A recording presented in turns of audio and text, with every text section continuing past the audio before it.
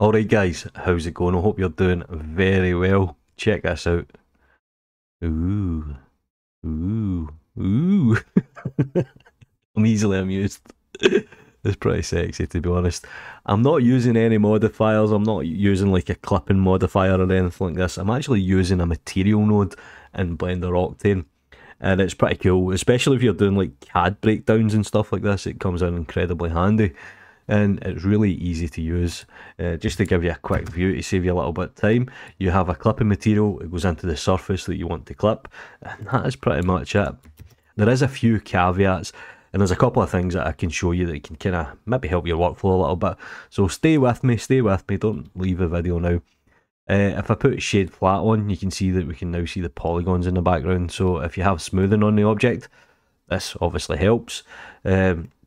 Another thing that we can do is you can notice that the intersection here is actually a material. So if you take this off, it'll just be the material that's applied to the cube, for example. But you can change this to the intersection, and obviously we can change this about. And again, when you move it around, perfect. But there is a thing called priority.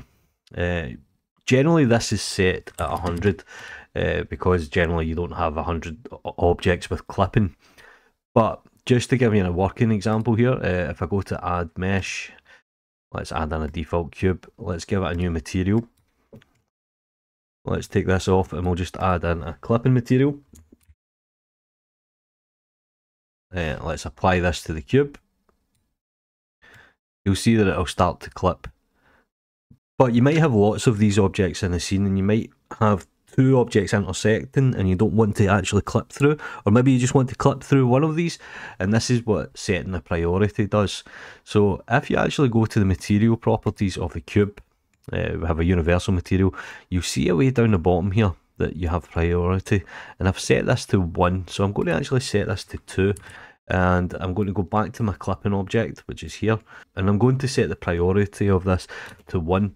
So what will happen here is when I move the cube, it's basically ignored because the priority is lower.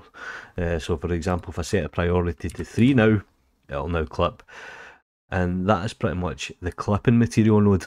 Now, if you run into artifacts or if you run into things just not working correctly, it could be a custom ray issue, and you can enable it here. And it actually gives you a little bit more detail. In fact, Octane have a really good kind of breakdown. Let me just quickly put this into view for you. They have a really good breakdown. It tells you about precision, it tells you about issues, it tells you about things that might go wrong with it. For example, shadows, you might get intersecting shadows and stuff like this. So just be aware. I'll leave all the links in the description down below, but that is pretty much a clipping node. It's so cool. Anyway, do me a favour guys, take care.